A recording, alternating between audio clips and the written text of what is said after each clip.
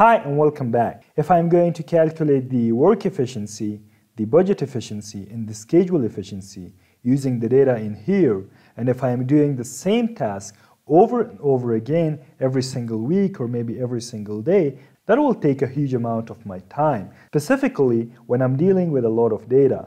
The alternative way in here, which consumes considerably less amount of time, is the Excel macros. For example, in here, if I click on calculate the efficiencies will be calculated automatically.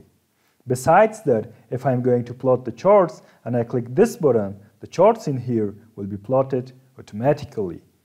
I can format them later. In today's video, I'm going to show you how to automate your tasks using macros in Microsoft Excel. So let's get started.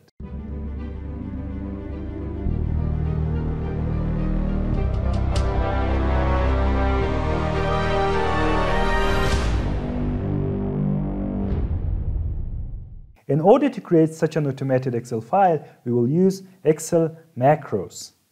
The macros are accessible from the Developer tab. If you don't have access to the Developer tab, right-click anywhere in here, go to Customize the ribbon. As you can see, I have my Developer tab on.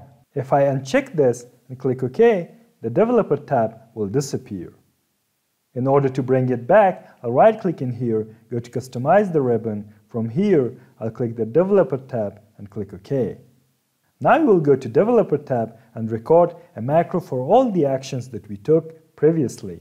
The first thing is to calculate the efficiencies for work, budget, and schedule. So we will record a macro to calculate these efficiencies. In order to record a macro, you can either click this button or click this button in here. So I'll click this one. I'll name my macro as calculate. I can put a shortcut key for my macro and give a description in here. I will leave these to default and click OK. So the macro recording will begin. For the work efficiency in here, I'll click here, I'll write down equal sign, the number of activities completed divided by the number of planned activities. I'll press enter. For the next one, I'll write down equal sign, the budget planned divided by the actual budget spent.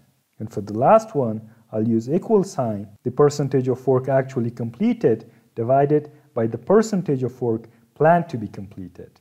I'll press enter. I'll go to home, I'll select these values. From here, I'll convert them to percentage. So this one is done. Next thing is to stop recording. So we have one macro recorded. For the next macro, again, I'll click this one and I'll name this macro as charts. I'll click OK. I'll select the values in here, go to insert. From here, I'll select a column chart. For these values, I'll go to insert and I will insert a donut chart for these. And for the last ones, I'll select both of them and go and select a bar chart.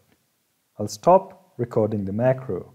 As you can see, all the charts are inserted and I can further format them right now. So in order to automate our tasks, these things should be done automatically in here. I can do it by either going to Developer, Macros, and run the Calculate macro. As you can see, the values in here will be calculated automatically. Besides this, we can use the button method. So I'll delete this. Again, in the Developer, I'll go to Insert. From here, I'll select the first one, the button from here. I'll draw the button in here. I'll link it to the Calculate and click OK. I can rename the button and call it, for example, Calculate Efficiencies. For the next one, again, I'll go to Insert, I'll select Button, and in here, I'll draw the button. I'll link it to the Charts macro and click OK.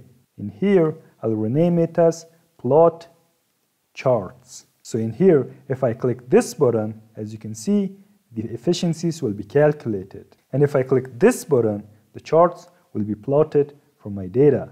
This shows the percentage, the planned percentage, and the actual percentage. In here we have the budget, and in the last chart in here we have the number of activities planned and the number of activities completed. So this is how you can automate your tasks using macros in Microsoft Excel. If you enjoy our content, consider subscribing to our YouTube channel and following us on Instagram and LinkedIn. Thank you very much for watching.